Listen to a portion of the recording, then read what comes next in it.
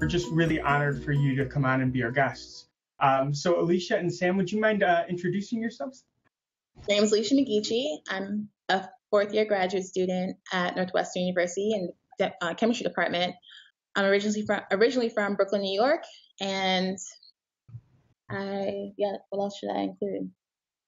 Where'd you go to college? That sounds great. I went to Spelman College, historically Black college, all-female college in Atlanta, Georgia. Yeah, I'm Samantha. I grew up in Southern California. I'm from Huntington Beach, California. And I went to University of California, Los Angeles, UCLA for undergraduate. And now I'm here pursuing graduate studies at Northwestern. What led you both on this pathway? What kind of sparked your interest in the beginning, and what has kept you going up to this point? So Samantha, do you mind starting first? Yeah, absolutely. I think that really I just clicked with chemistry in high school. So a lot of the high school chemistry courses, I think, mainly focus on reaction sequences and learning a little bit of the periodic table. And it just all seemed good to me. It was a little bit of math, a little bit of memorization, but a lot of intuition. And I think that's what I liked about the high school chemistry classes. And so from then on, I just kept on trying to seek out those types of classes that I liked. Awesome. And Alicia, did you have some kind of an initial spark? So I don't know if it was really an initial spark. It was kind of something that was always there. So my interest, I'll start with my favorite question is always why, and then how. And so my parents, I think, got annoyed with me asking those questions so often on how things worked, and they didn't know answers. So they set me up in a lot of programs to really explore the world around me and understand how things worked. So one of the earliest experiences I had was at the Museum of Natural History. My parents woke me up at 6 a.m. on Saturday mornings to go and be with the dinosaurs and understand a lot of geological questions, and to really explore the question of how and why we all got to be here.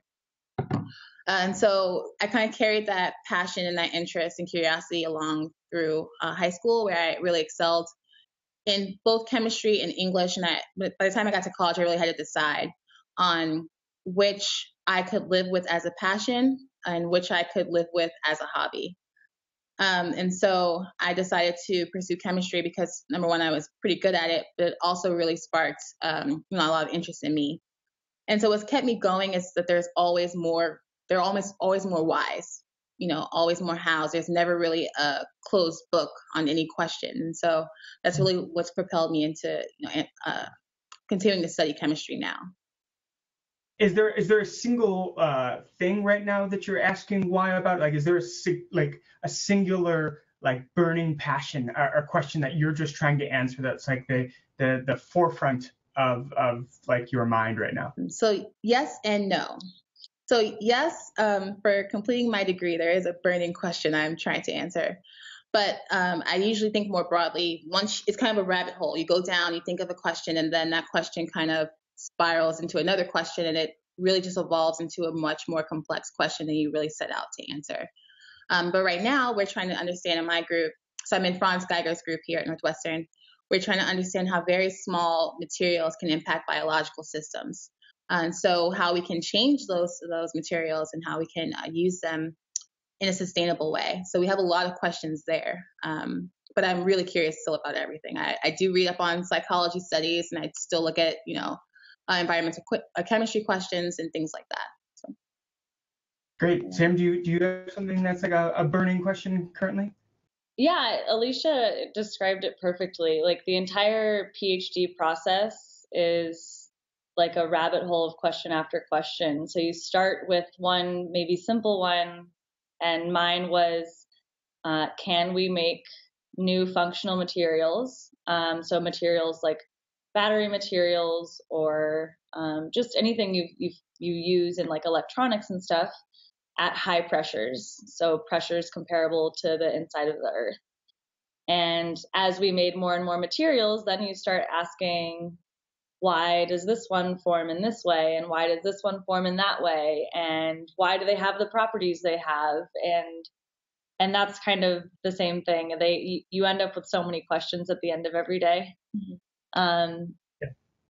So yeah, now I'm trying to figure out why they form in the way they do. Awesome.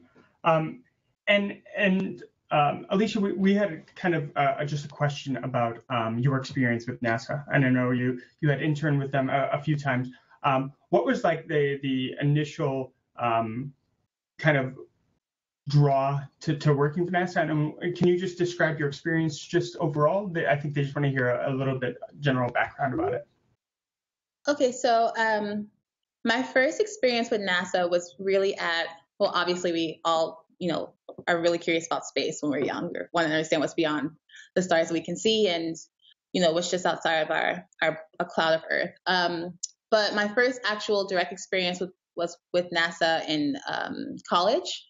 And so I went to an information session on a scholarship program that they had at that time, which was titled Women in Science and Engineering.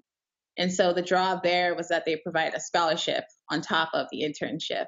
And so not wanting to really pass up on both, experiences, the fellowship and the scholarship, I really decided to pursue that there.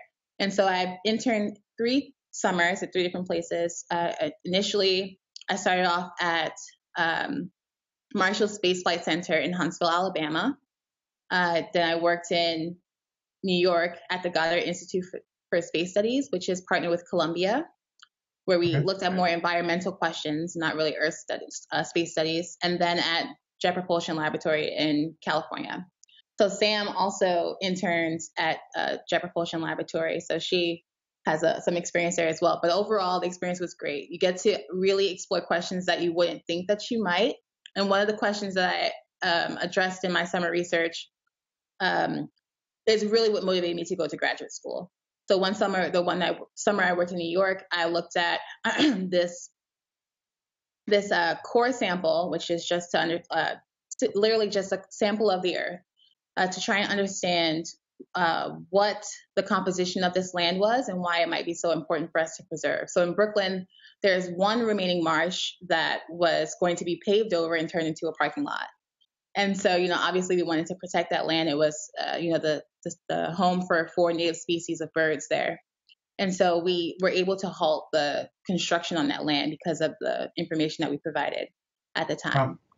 So it was a really great experience with NASA, to learn that they don't only do, space shuttle launches and, sending people to Mars and the moon. So that was a great question. I really valued. It was a really invaluable experience with NASA.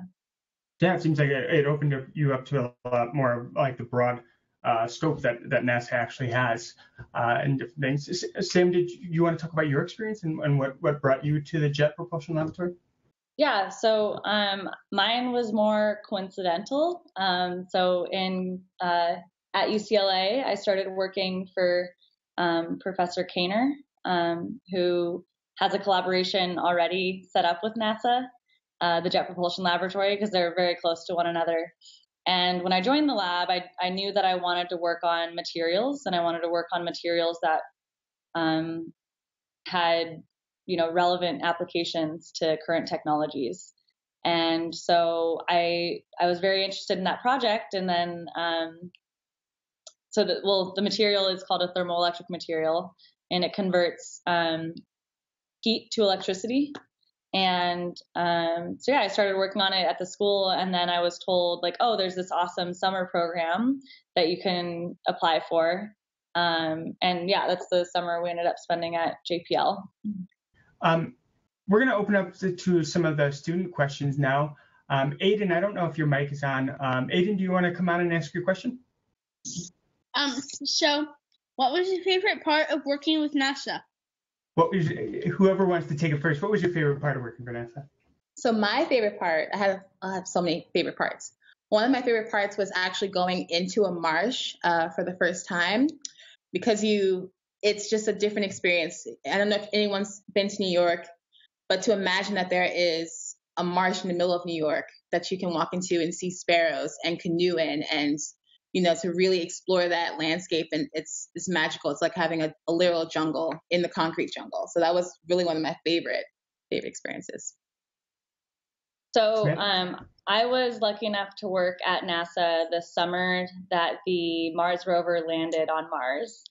And probably the most amazing part of that summer was having this big get together and everyone watching the landing happening together and everyone being just so wildly excited about, the success of that project, which took, thousands and thousands of people, years of work to complete. And then for the rest of the summer, or most of the summer, they had an exact replica of the rover on the campus that you could go and see.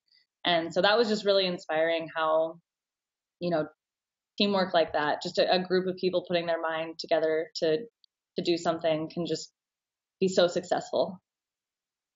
And then again, it speaks to like the scope of that both of you have had such different memorable experiences looking at the scope of what NASA actually provides and the experiences that you have to kind of be open to in the experience. And so that's just wonderful.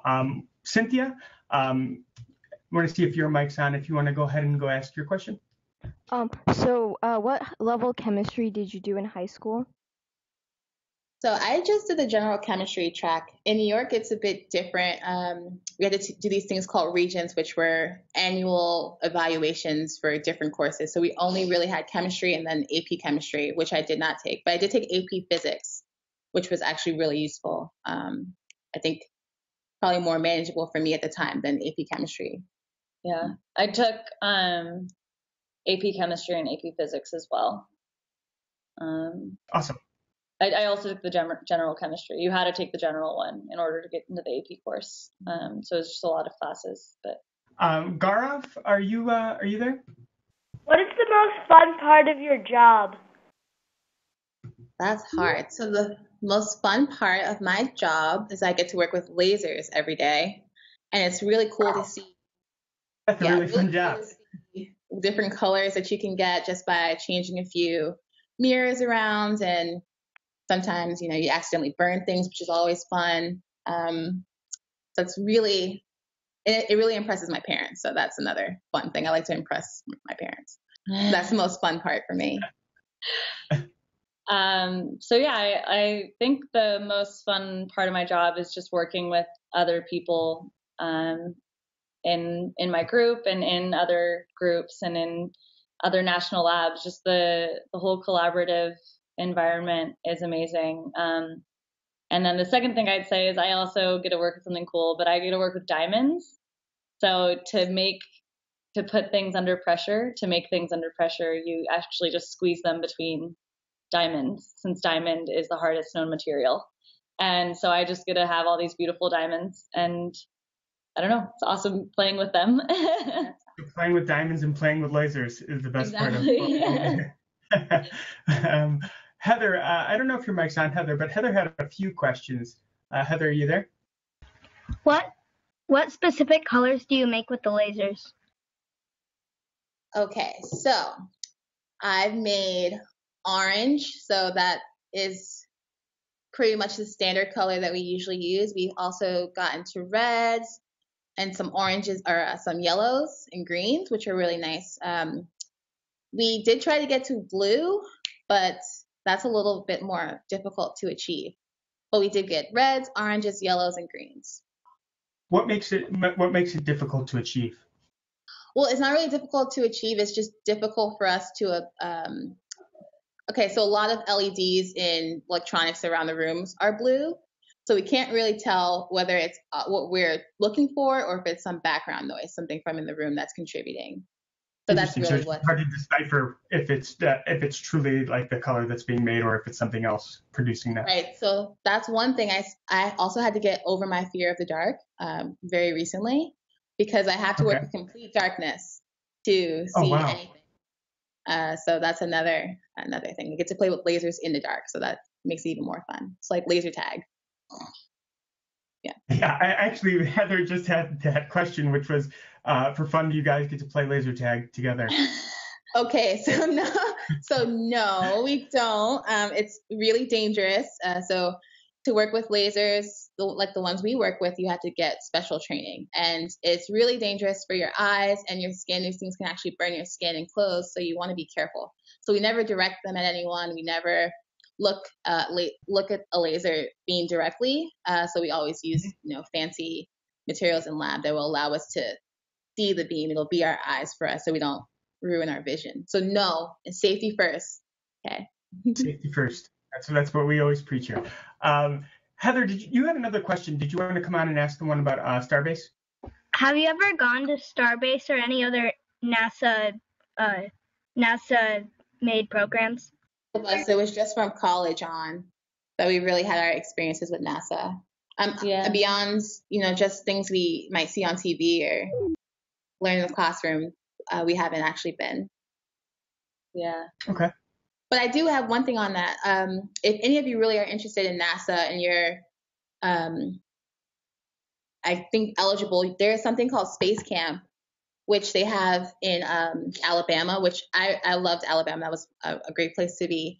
So you can go and learn about what astronauts do and do fun experiments. And it's really a great time. I think it's maybe 6 weeks or 8 weeks during the summer. So you should look into that. That's on their website. Awesome. Yeah, I know there was a lot of chatter leading up to this about like some of the students that had just been to space camp and they were super excited to just hear from the both of you. But yeah, they were saying like how much they really enjoyed their experiences and how much it interested them and continuing to kind of learn about it and pursue it later on. Gaurav, you had a question about the laser. You want to come on? How hot is a laser? So that's a good question. I'd imagine it's pretty hot since it burns things. But I don't know. I've never measured the temperature. Do different colors vary in temperature? Maybe. So the only temperatures we actually measure in the lab really have to do with the things that are producing the light that allows us to pump the laser, so to actually see the light that we ultimately get out. And those things are kept pretty cool. So something like negative 20 degrees or something like C. So you want to keep things pretty cool. So it's pretty counterintuitive. I imagine the light is pretty warm though. Great. Aiden, did you want to come on and ask a question? Do you want to work for NASA after you graduate?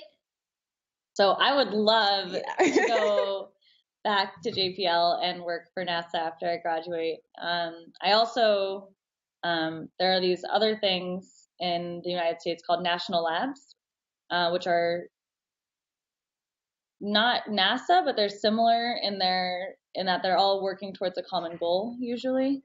And they're all doing research towards a common theme. And so I would really like to work either at a national lab or even a NASA lab. I'd love to go back to NASA. NASA was just probably the best place that I've ever really worked. I mean, and I've worked quite a few places.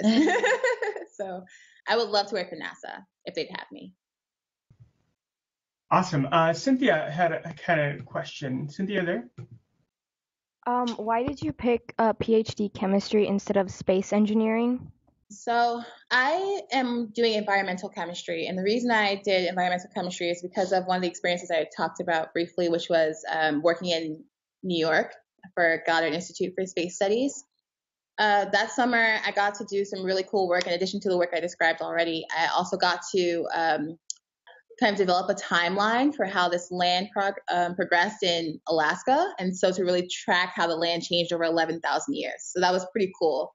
And so I really wanted to understand a lot of environmental chemistry questions and some problems that we might be having in the environment. And so that really motivated me to study environmental chemistry. Space studies, while cool, it wasn't really what I was interested in. I was interested in more things that were closer to home for me. And closer to home was more of the environmental chemistry problem. Yeah. So similar, I've just have a passion for materials, and so I'm studying materials chemistry or inorganic chemistry, and trying to make new materials that can be used to improve the existing ones, that are used on the space shuttle, that are used on the Mars rover. And so I I think I just followed the materials passion and want to work with the space program, not directly, doing the aerodynamics and figuring out how to get into space, but on improving the materials that they use to make the spacecraft. Oh, one thing I want to add is that, this is kind of interesting in that we didn't, neither one of us studied aerospace engineering. Yeah. But to make things work with NASA, like any great project, you need people from different backgrounds. And so it's really important to understand how, the environment might change or what materials might be necessary to work here versus on Mars versus on, any other planet or, so in any atmosphere. You really want to have a diverse group of people who contribute to solving that problem. And so everyone shouldn't be an aerospace engineer. Yeah. You should have other people who really understand different aspects of the problem. Yeah. NASA probably hires someone from every single scientific discipline background that you can imagine. So there's probably biologists to figure out, is the rover going to have any biological things on it when it flies to Mars? That's going to really weird things out if it does, right? They've hired botanists, everyone. They probably have whatever science you're interested in. If you're passionate about it and you pursue it, you can work for a NASA facility probably. Wonderful. And I think that's a great message on both levels of the fact that, we don't want to kind of be too isolated in our minds and want to be like open to our own path kind of way of like really diving in deeply into something and then finding if you really truly enjoy it and you're passionate about it, going with that instead of just kind of having this one mindset the entire time. But also understanding that sciences have a lot of complexities to them and that we can't just think of NASA as one kind of like isolated field of science, that it involves everything, especially when you're talking about the rover and anything else that we're talking about, other planets or materials, it being involved in all of that. So I think we have time for like one more question before we ask our last one, which is for Samantha, and it's Heather. So Heather, did you want to ask your diamond question as the last question? What kind of diamonds do you use, like the colors or the size? That's a great question. So the diamonds we use are natural diamonds. So they're just like any other piece of jewelry. They're mined out of the earth. Usually, before using them, someone tests them with a laser to see how much nitrogen is in them. So how much of a different atom is in them. And that will tell you how hard they're going to be. The size, what? Tell them what diamonds they usually have, what atoms they usually have. So the diamonds are usually made purely of carbon. And so nitrogen is an impurity. And so depending on the amount of nitrogen, will tell you how hard it is and how good your diamond will work for your experiment. The size is large. I don't think in inches anymore. It's like 2 millimeters. 2 millimeters is like an eighth of an inch. Yeah, like an eighth or a fifth of an inch. So yeah, like a big wedding ring. Like a really big engagement ring. Yeah, I'm trying to think of who else has diamonds. You would see. Yeah. As a kid. Hannah wanted to know, do you get to keep them when you're done with them? Absolutely not. I wish. So every once in a while, a diamond will break. It'll get a small crack in it and it'll no longer be useful. But unfortunately, I do not get to hold on to the diamonds, although I would love to. I'd be incentive enough to study that field, right? Yeah. The last question we have is, and we ask this to everybody, is the role of failing in like your pathway, because we want students to kind of know that it's okay to fail sometimes, and that it's how you kind of persevere from that. So can either of you or both of you think of a time that you've failed in your pathway leading to this moment, and share just like a little bit of an experience about what you took from that and how you kind of persevered from there? I mean, yeah. So my entire first and second years of grad school, I was working on a project and I was trying to make this new material, and I just tried everything that my mind could think of and everything that I could read about, and I just was unable to make it. And so it really teaches you, it's probably could be achieved by someone else maybe in the future, or maybe if I had worked on it for another year, but it teaches you hard work doesn't always pay off at the end of the day. But the real, key is to just learn from your experiences, learn from that failure, try as hard as you did on the next thing you do. And that's for me, it worked out. It ended up working great the next thing I did. Right. And it was totally rewarding. So yeah, just everything is a learning experience, and you just gotta, keep pushing forward with it. And Gaurav wants to know, is that the hardest project you ever had, Sam? Well, it was certainly the one that I got the least results out of. Okay. I consider everything I think a PhD student does is difficult and time consuming, and but it's hard in that there was no immediate reward from it. You didn't get a publication, you didn't get a presentation from it. There was just, you learned a lot, but like you don't get any like physical reward from it, and that was the hardest part. Sure. Alicia? Sorry, I didn't mean to interrupt. So yes, I'm gonna say that I have some of the same exact situations as Sam. Just, a lot of difficulties in the lab, but it wasn't a real failure in that I got an F on something. It was a failure that I felt personally was a failure.